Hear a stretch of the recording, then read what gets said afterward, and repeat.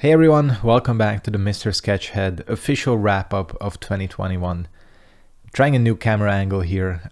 This is definitely not the result of me having just recorded a music video and being too lazy to change the camera angle. Definitely not that.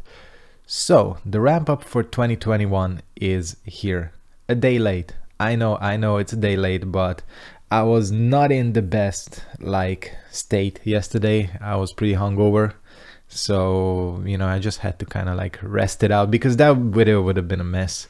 So I just decided to, skip a day if I can.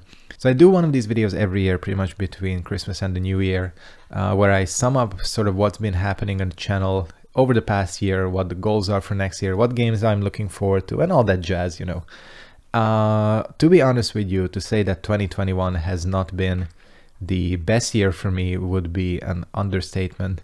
You guys know COVID is still a thing. Everybody's dealing with it. It's still going on here. Constantly having to juggle vaccines, restrictions, masks here, masks there. Everybody sort of being on edge. That's one thing that has really sort of put a dent into this year for everyone pretty much. And then if you've been watching the channel, you know the thing that has been happening with my dog towards the first half of the year. I talked about it in another video. I'm really not looking to talk about it too much. But again, it has not been the best year for me. Luckily, towards the second half of things, pretty much from September, I think I have started a good streak here, which I plan to keep on doing. By good streak, I mean my viewership is up. I'm recording videos that I enjoy recording. I have a format that I'm sticking to that I like. You guys seem to like the format. And things have been just pretty much going a little bit on the up, which is what I wanted to do for 2021. But due to circumstances, it just did not happen. However, for 2022, this is definitely my big goal. Now that I have the channel sort of stabilized and it's in a good place, in terms of, again, engagement, viewership, etc., my big plan for 2022 is to put it back on the growth period, as in start getting more subscribers, because I'm pretty much getting very, very low amounts of new subscribers every month. So really my big goal is to grow a little bit more, because, why not? Luckily, it seems like 2022 will give us plenty of new games where I will be able to do just that. The biggest one being Elden Ring. Elden Ring is coming out pretty soon. And I think it's going to be a good one. It's looking really good. And it's one of the big games. A new Souls game is always good for the channel. And I'm really planning on capitalizing on Elden Ring's hype and sort of using it as a booster for my channel, because I think it's really needed. Plus, new Souls game, who isn't looking forward to a new Souls game? So Elden Ring is one of the things. The other games that I'm really looking forward to, there are a couple of them, mainly fighting games. There's a couple coming out. King of Fighters also releasing in February. Might pick that up. Also, there is one, which is it's one of those anime fighters with a super complicated name, is releasing in March. And that's also something I'm planning to pick up, because fighting games are, a thing on my channel and I really enjoy playing them. And honestly, Mortal Kombat 11 didn't really scratch the fighting game itch for me. I got bored of it pretty quickly. And I just sort of didn't go back to Street Fighter 5, although I do have the new DLC pack, which I still need to play.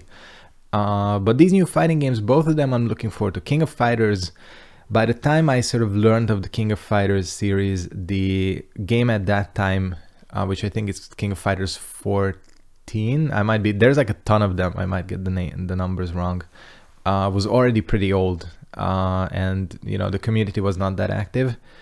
Now with the new one coming out, I plan on jumping in, because I've never really managed to get into any team fighting game before.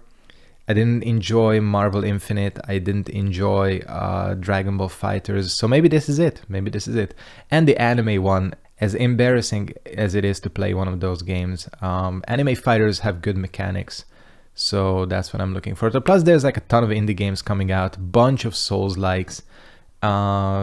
Basically, I have good things planned for the channel. Good things. The only thing we need to do now is I gotta finish Tales of Drangleic, which is the sort of longer game. There's still quite a lot of it left. The other one I need to take care of is the Hunter Guide. The Hunter Guide kind of went on a little bit longer than I expected. But you know, with the preparations for Christmas and all that, I just didn't have as much time to record. Plus I'm doing January, that's taking up quite a bit. But now I'm sort of getting back into recording, so I will have that out as well as soon as possible. And then we're moving on to bigger and better things. Souls are still a thing. That's going to be my main focus for this year. Elden Ring coming out and the fighting games. That's really what I'm planning. Plus, you know, a couple of music videos here and there. You guys seem to enjoy that little music snippet or slash tutorial that I put up. So expect more of those. And who knows what else? I've always wanted to try vlogging. 2020 and 2021 weren't the prime years for vlogging, really. I think that's a thing for everyone. So I don't know, we'll see what happens this year. But I think, again, I'm in a good place. I'm really happy with the channel. I'm not as like demoralized as I was in 2020. At the end of the year, I was like pretty down on the channel and like what the future of the channel would be. And finally, good thing I remember this, to address the big question of streaming. People always ask me whether I'm going to stream again. And the answer is always, unfortunately, just a not very definite maybe. Hey, that's an Oasis album. Yeah, the thing with streaming is I like it. I like streaming. I've always liked streaming. It's just finding the time for it is always complicated. As in juggling the time zones, juggling what games I'm going to be playing.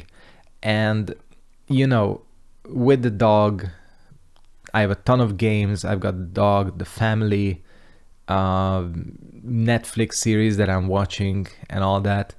A lot of the times, the 2 days you have for the weekend next to my full-time job is just simply not enough to like sacrifice 2.5, 3 hours out of a Saturday or a Sunday to stream, because that's really the only way it's worth it. Streaming is only worth it if you're able to do it for like a long time and you're able to do it consistently. For me to stream once a week, I currently don't really feel like it's worth it. I mean, every game I would stream takes a ton of hours or hella weeks to complete. So I don't know, that's like my current sort of feeling on streaming. Not that I'm not counting it out. Again, the concept itself I really enjoy. It's just somehow I need to like figure out some time frame to do it. It might happen this year. It might, who knows. So yeah, I think that about wraps up this little channel summary. Just wanted to quickly jump on here and talk to you guys and say what's going on and what's coming up ahead. So as always, I'm gonna go ahead and wrap it up here. If you did enjoy, make sure to give this video a like, comment, subscribe, turn on post notifications as always, and I hope to catch all of you next time. Peace out and goodbye.